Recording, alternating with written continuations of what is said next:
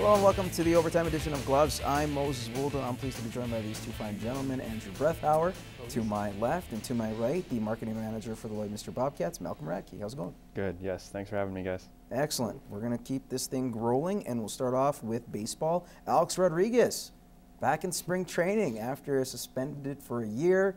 He obviously owes money to the Yankees. They don't like him, but he's still there. And apparently he hit 6 home runs during his at-bat during spring training. So, good sign? I don't know. How do you think this relationship will end in the long run in 2015?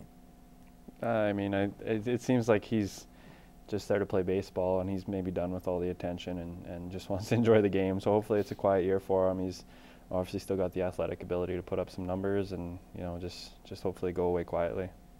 He'll go away quietly and gets injured. That's usually what happens with A-Rod right now. It's just, as soon as an injury comes, he'll be gone, and then the storyline ends. Yeah. He's, like I said in the word association, he's getting old, and he's getting to that point where I think the Yankees need to start thinking about moving on, because you got to think of beyond A-Rod and what else you can bring to the team. And so it's going to play out for a bit. It's also a distraction for them because it's going to be there coming back. So, and a player of his stature as well. So I think it's not going to be too great for A-Rod. I think he'll might get through this year. Not probably. First sign of adversity, he'll just pull a shoot, hey? Probably. Yeah. Well, we'll see what happens, especially with the new Major League Baseball rules trying to speed up the game. So the time that pitchers can actually come out and warm up, the time they get to the mound, even batters not allowed to leave a foot out of the batter's box. And if they do, they could potentially receive a fine, $500, which is like a cup of coffee to us, if you want to translate the dollars and cents of the whole thing. But with that said, do you think this will speed up the game, the certain little nuances? It's probably, the time has probably come to do that sort of thing where they're done with the old school, old boys kind of game where you take your time and slough around. Like I'm sure with TV schedules these days, they got to tighten things up. So it's probably just the way things are headed. It's not a real big surprise or anything. It's going to be a bigger change. They have to change the culture of everyone going through their routine and doing exactly. that. Like I don't watch a lot of baseball because of that reason. I can't sit there in the summertime for 4 hours a day to dedicate myself to a baseball game. If you could knock those down to 2.5, 3 hours, which I know is huge, a lot of time, but that's what's going to make me come into baseball, and I'm a sports editor, and I don't watch that much baseball. I'd rather go watch our local kids play an hour and a half, 2 hour game, really good baseball, than sit there and watch 4 hours of a Major League Baseball game. Catch the highlights. Guy scratching himself in the whole process too. Yeah, that's always lovely. All right, how about this? Chris Bosh out for the season. You have Kevin Durant out for some significant time. Of course, with Bosh, that's got to hurt the Heat because they lose him. As for Kevin Durant being gone, that might not hurt them. Which is a bigger loss for each team? Durant is the biggest loss. Really? I think Durant is by far, because he's the star of the team. He is that team. Whereas Bosh, even over Michael Westbrook. Like there's still weapons there, right? There's still weapons in Miami. I think Durant brings more than what Bosh will bring, and so Durant's gonna be the guy that you want one player, you to pick one player. I'm gonna pick Durant to play on my team over Bosh. So I'll take Durant's gonna be the biggest, especially with the opponents they have in the playoffs. Like they are the 8th seed right now, so they have to go the whole way up. I'll take Durant as the guy who mostly missed. Do you guys want me to be the third vote to split it up? Yeah, go ahead.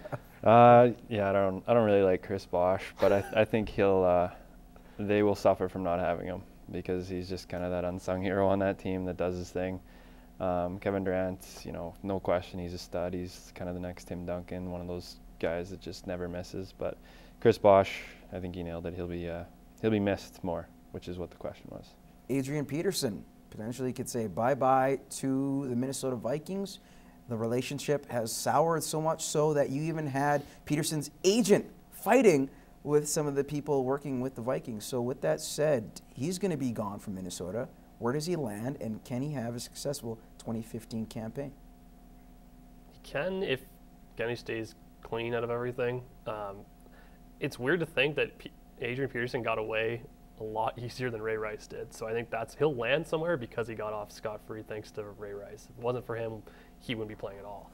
I don't know where he lands. I don't know who needs a running back right now or a dual system or anything like that. But I think he'll probably end up by somewhere because of the caliber of player he is. Exactly. But it's going to be a short leash. Yeah, some teams will be in a position where they have to take a risk on him. If I'm Adrian Peterson, I probably want to go somewhere where I'm one of many weapons. I'm not leaned on as much, and the spotlight hopefully isn't on me as much. But I mean, maybe he's the type of guy that doesn't mind that attention either. It's just too bad that it kind of went out the way it did with them just squabbling at each other, as opposed to it being a firm, you know, send off because you did this, not just because they don't like each other in the end, really. So it was mishandled, and I know he'll end up back in the NFL just because he's too good not to, and teams are desperate. And what I liked about your last comment too, he's a guy that, you know, felt disrespected, went to a team with Minnesota that he was leaned on a lot, goes to a team somewhere else where he becomes a part. Exactly. Easier on the body, and this guy missed a year, so he's a little fresher than some of the running backs now. Speaking of fresh and fantastic, you guys were awesome, on point, loved it. Appreciate it as always, Andrew. Thanks a lot. And Malcolm, I love your wit and appreciate that on the show, my friend. Good hanging out with you guys. Thanks for having me. Absolutely. Thank you for joining us on the show too as well. We do have our actual show that's on 7:30 CITL every Tuesday night, plus our little Facebook little rant where we like to just goof off in general. In the meantime, we will see you in 7 days and enjoy the week.